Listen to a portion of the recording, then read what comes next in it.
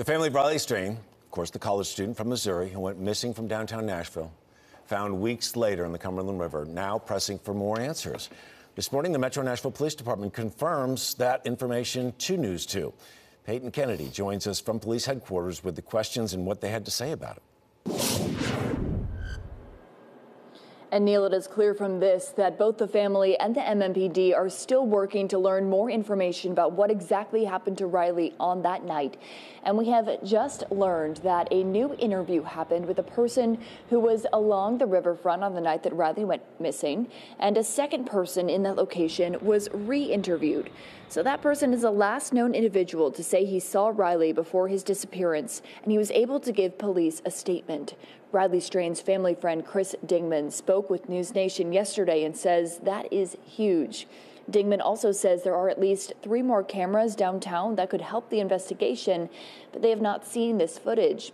Here's more from Chris Dingman on the significance of all of this. The reason that footage is so incredibly important to the family is the person of interest that the family had been wanting to see, the homeless person that we knew had been the last person to talk to Riley up on top of the roadway. We got to talk to finally. He actually reached out Saturday afternoon to some friends of ours that was down there talking with the homeless.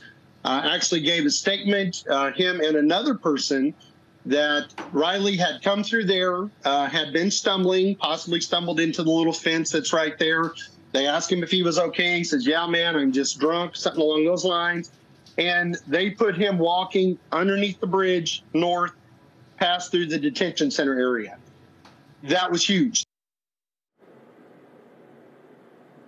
The building on the other side of the bridge that Riley crossed under is the Birch Building.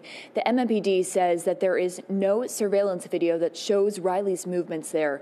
They say there's no video confirmation whatsoever that Riley passed beyond the bridge. The MMPD says Riley's death is still presumed to be accidental, pending the medical examiner's autopsy report.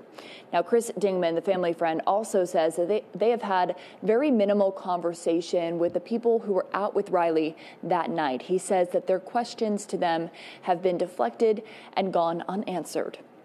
Live in Nashville, Peyton Kennedy, News 2.